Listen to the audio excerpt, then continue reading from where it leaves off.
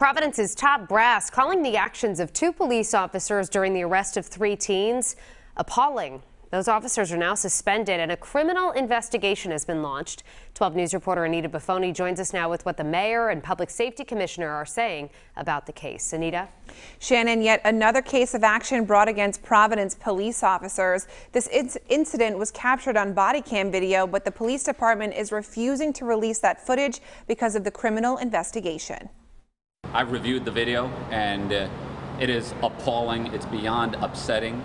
Excessive use of force was used during an arrest of three teens earlier this month, according to the capital city's top brass. Two officers have been suspended with pay as a criminal investigation moves forward with the state police and attorney general. These two officers were taken off the street because of their behavior and what I've seen in the body cam that was appalling.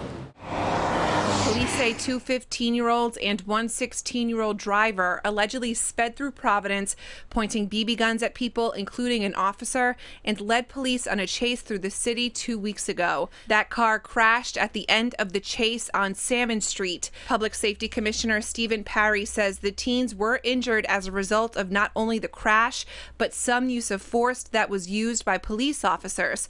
Paré wouldn't say what sort of force was used. This comes after several recent investigations into the conduct of Providence police officers. I can say that Sales Street, the Hanley matter, and anything that comes to our attention or we've found that's inappropriate, we're going to take action. Now, the union president that represents the Providence police officers, Michael Iamundi, is criticizing Paré and Elorza for weighing in on the officers' actions. He says they should have waited until the investigation is complete.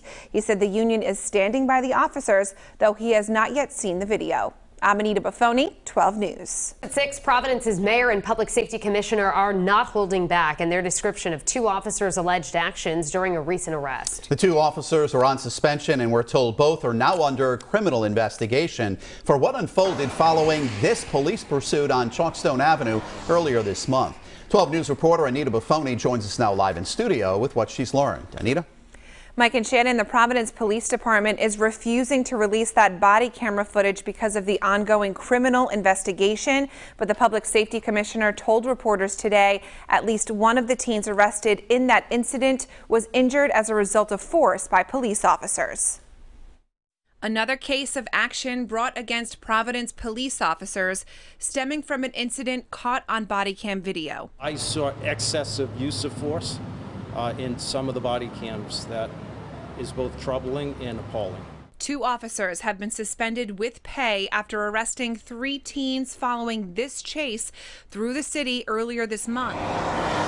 Public Safety Commissioner Steven Paré wouldn't say what sort of force was used, but said officers Domingo Diaz and Mitchell Voyer's actions are being investigated under the Attorney General's use of force protocol. The two 15-year-olds and one 16-year-old driver allegedly sped through the city, pointing BB guns at people, including an officer, and led police on a chase through Providence on the night of July 8th into the early morning of the 9th. The chase ended when the driver of the car crashed into a fire hydrant on Salmon Street. And I fully support the suspension of these two officers, taking their guns away, taking them off the streets, and holding them accountable. In addition to the criminal investigation by the Attorney General and state police, an administrative review of policy violations is being conducted. Now, president of the union that represents Providence police officers is criticizing Paré and Elorza for weighing in on the officers' actions. He says they should have waited until the investigation is complete. He said the union is standing by the officers, though he has not yet seen that video. I'm Anita Buffoni, 12 News.